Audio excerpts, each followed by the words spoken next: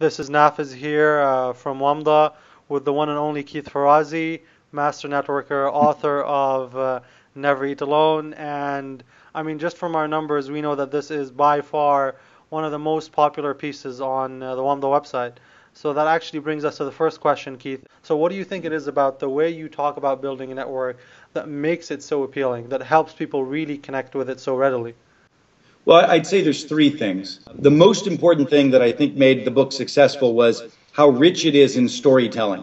Stories are emotional transportation. When you sat in the first chapter of Never Eat Alone and were with me and how insecure and challenged I felt in those seats at Harvard Business School, you empathized and you could understand where I came from. I think the other issue is we're very practical. To me, my goal in life is to help your audience be more successful.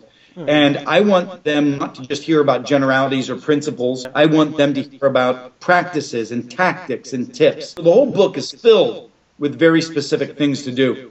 And then I'd say the third thing, your audience is predominantly Middle East and Africa. That's a region I love. I love that region of the world because it's a very tribal region. It's, in fact, many people accuse me in trying to teach people to be more Italian.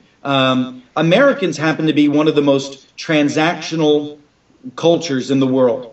We, as Americans, they bound in. I happen to be both an American and an Italian citizen, but they bound into a room with a lot of social familiarity. They won't really go deep, and in fact, they transact very quickly, whereas the further east you go, particularly in the Middle East, you must build a relationship before you do business. It's a crucial element, that element of the curation of trust and relationship. So I think that my principles, because I'm talking about networking not from the perspective of an American transactional, let's figure out how I can use you and you use me, I've got a very different perspective. It's an authentic, relational, generous, intimate view of how to actually succeed. And I think that resonates very well in your part of the world.